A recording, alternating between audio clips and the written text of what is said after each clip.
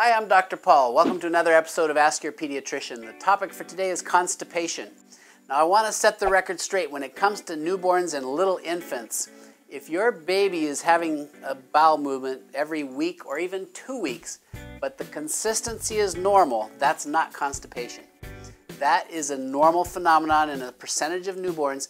They just digest, usually it's a breastfed baby, they digest that mom's milk so completely that there's just nothing left to pass. And they do have these sort of fussy days and big explosions every week or two, but that's not constipation. There's nothing special you need to do in that instance. Constipation is hard, either little pellets or huge, large, hard bowel movements, stool.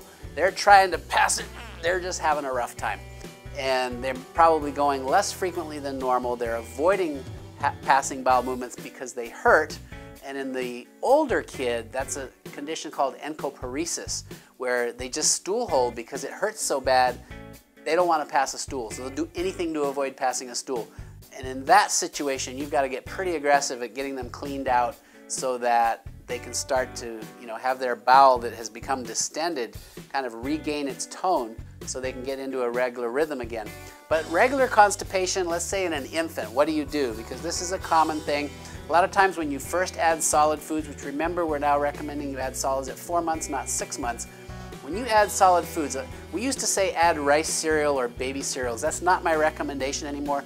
Those cereals were fortified with iron, which was a good thing. Everybody seems to be iron deficient this first year of life, but iron is constipating.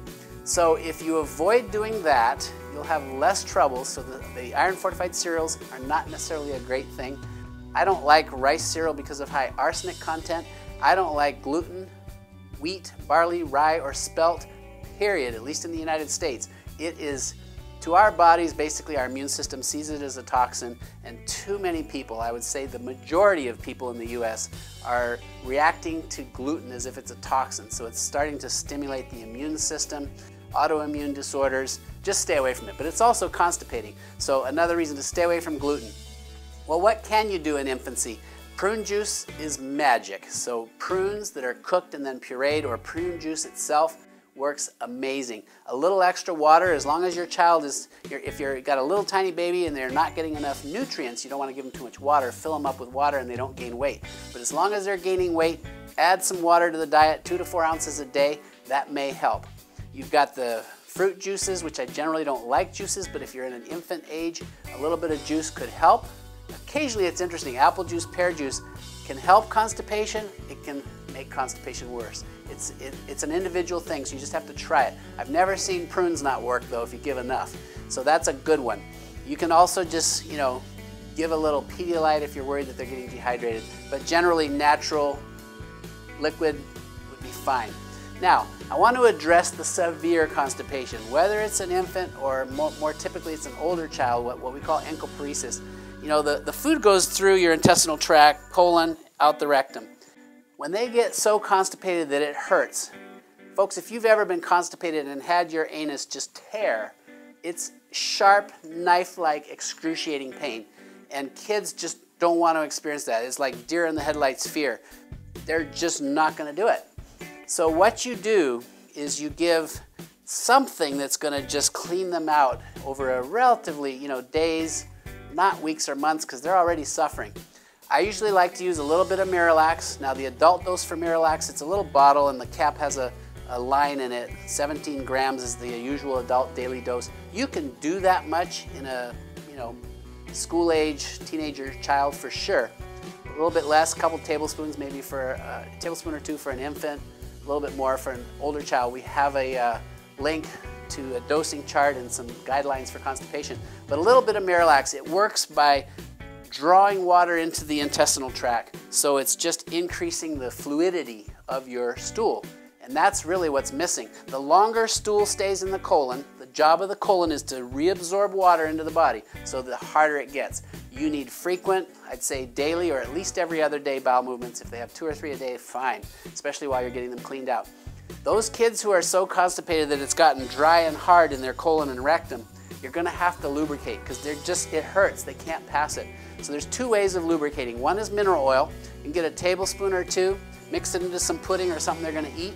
eat the mineral oil, it's not absorbed, stays in the intestinal tract, and just lubricates as you're getting them cleaned out. The other thing would be a pediatric glycerin suppository. It's about that size of my little pinky. You just pop it in their anus until it disappears, bloop, gone, and it will melt and lubricate as that stool passes.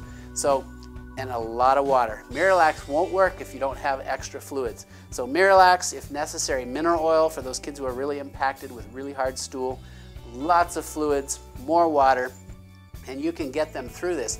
Now, once you've got that child cleaned out, you want to fix the diet, right? It's just, you're toying with fixing the diet so you get the right balance. I had a child who, whenever he ate cheese, pellets, like hard rocks.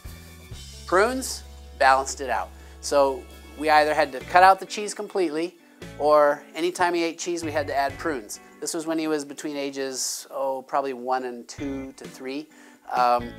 You will figure out the most constipating foods are the dairies, the soys, anything with iron. Sometimes, you know, it's interesting, we think of fruits and vegetables are always good, and they are, and you should eat more fruits and vegetables, but the high fiber fruits and vegetables, squash and sweet potatoes, things like that, if you eat a lot of that without a lot of other things, fruit and other things, you can get constipated even on a vegetarian-like diet.